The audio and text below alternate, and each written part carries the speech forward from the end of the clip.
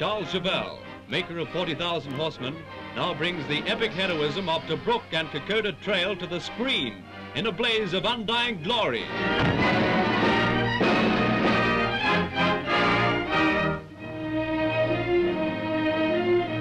The Rats of Tobruk is matchless, blood-stirring entertainment, alive with action.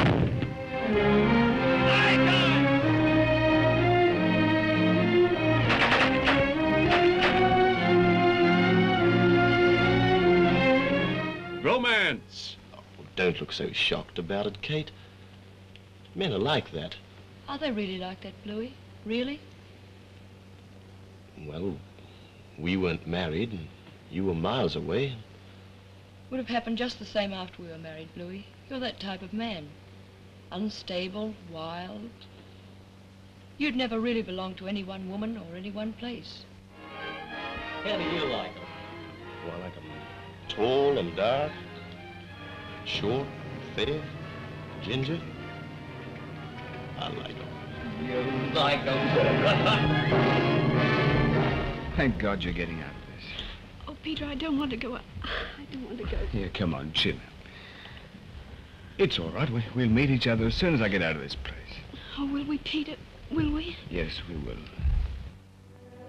Comedy. Oh, Chloe. Fancy meeting you all the way out here. Oh, Chloe, after all. Courage.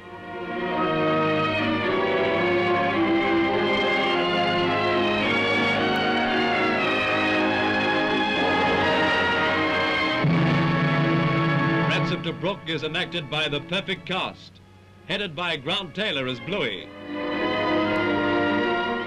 Peter Finch as Peter, Chips Rafferty as Milo, Pauline Garrick as Kate, famous comedian George Wallace as the Barber of Tobruk. The imperishable deeds of the Rats of Tobruk, from choking desert sands to the jungle swamps of New Guinea, the one great picture every Australian will see with deep national pride.